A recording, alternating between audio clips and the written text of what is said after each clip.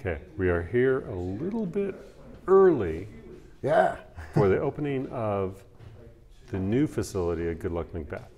correct. So tell us what the play is going to be, the first play in this new.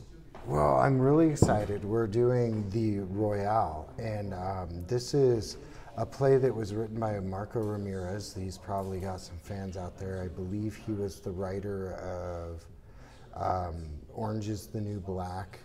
Fact check that for me. And a couple of others. But his writing in this was just phenomenal.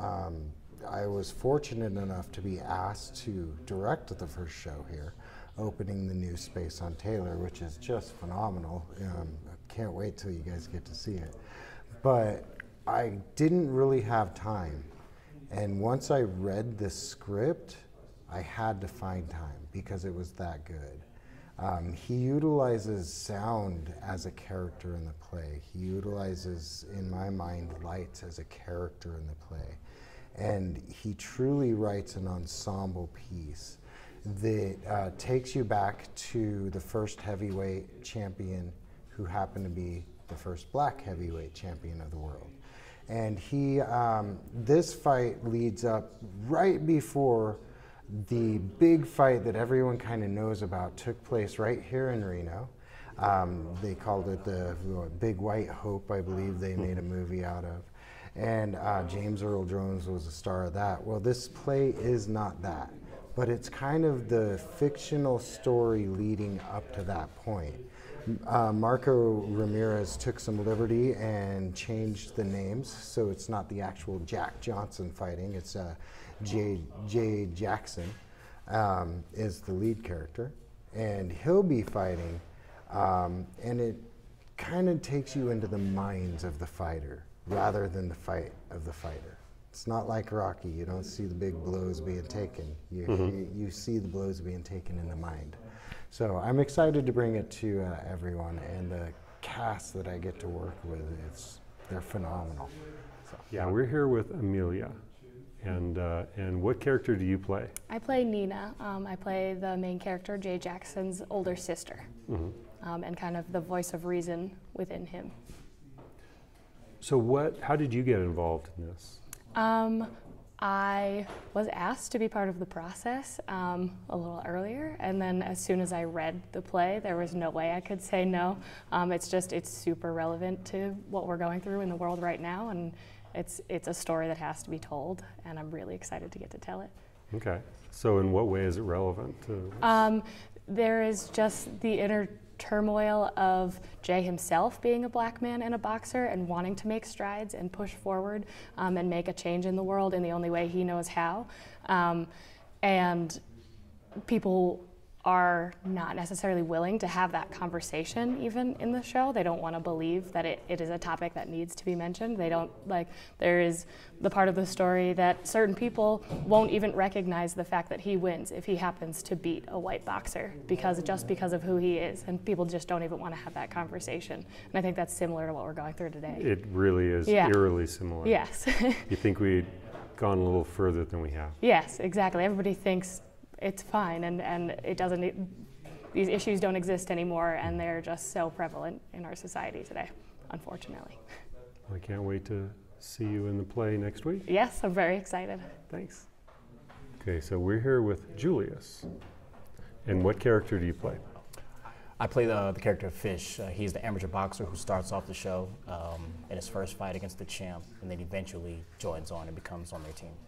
Okay. I like to think my character serves as a voice of reason throughout the scenes. I represent sort of the positive.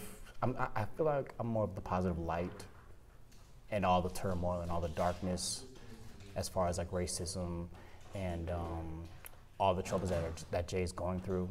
So I feel like I serve as a kind of like a light and like the guy that kind of brightens up the mood a little bit. But yeah.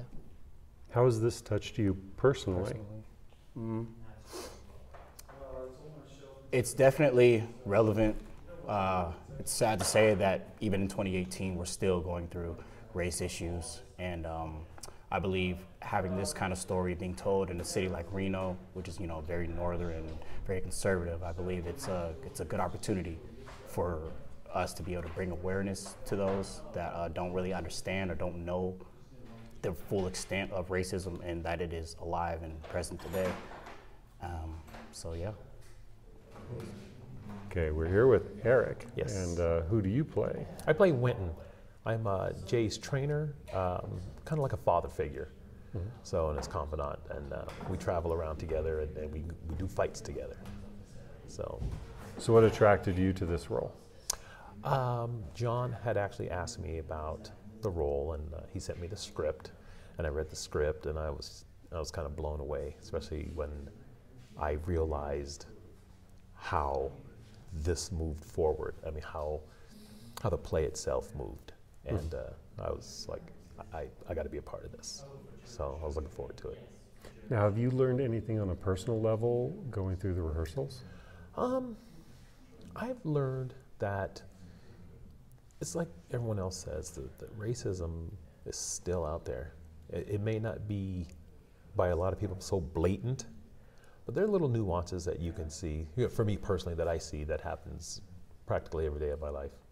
So it's not really directed at me sometimes, but you pick up on it.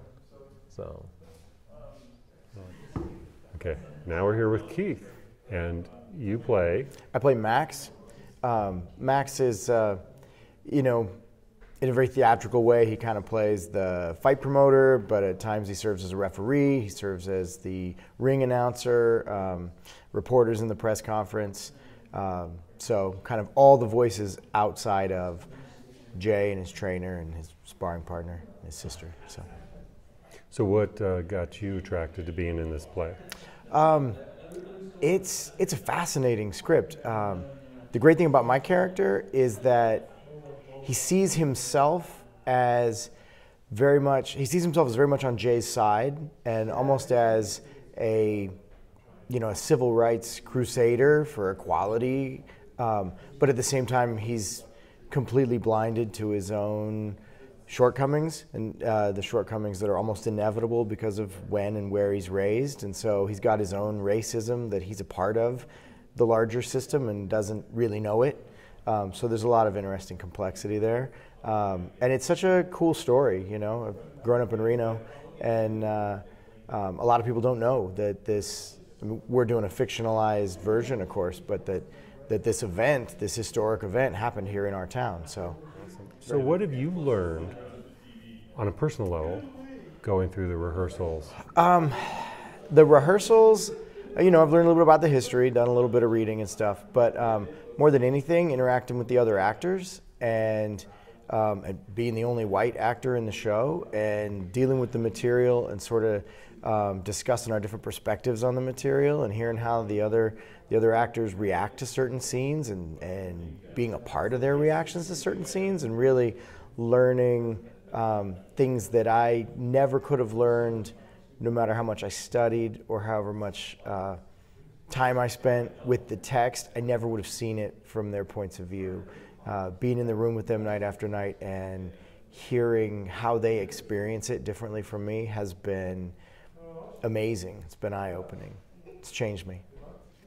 But first, boy, I think you and I need to have a talk. About what? After the showground just now, I see a man pull you aside. I see an envelope change hands. And you think what? Don't get smart with me, boy. I was born smart. And now the fight you came for, the fight you paid your hard-earned greed for.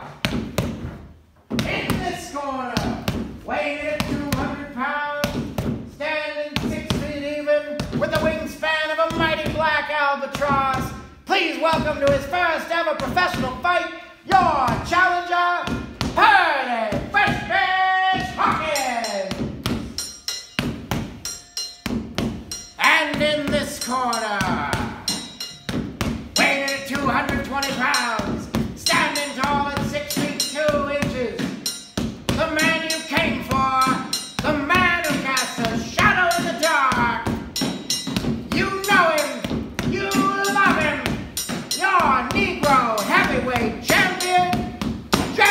the